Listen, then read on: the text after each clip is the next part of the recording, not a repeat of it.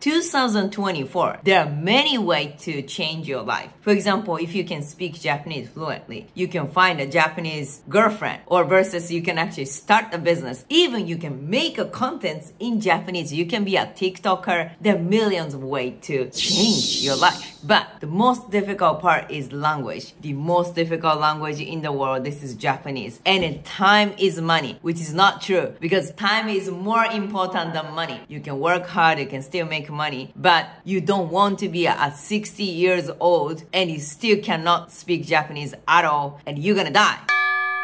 So this is, you don't want that future, that you need to actually focus on the time more than money. So which means what we can do today is, for example, you just need to ask yourself, what is the purpose of learning Japanese? Try to comment here or answer me here. So let's say simply, like if you want to make a Japanese girlfriend or if you want to make a Japanese friends, you don't need to learn kanji. If you studied this textbook, there is actually, you need to wait 10 years to study. And then even if you learn kanji, doesn't mean you can understand Japanese people's feeling or thought or how to express your feeling, how much you can actually tell that you love this person, you're interested in this person. How much can you talk? By just learning kanji, this is just the alphabet, not gonna help you to boost your communication skills. So you can save million time if you really know what is the purpose of learning Japanese.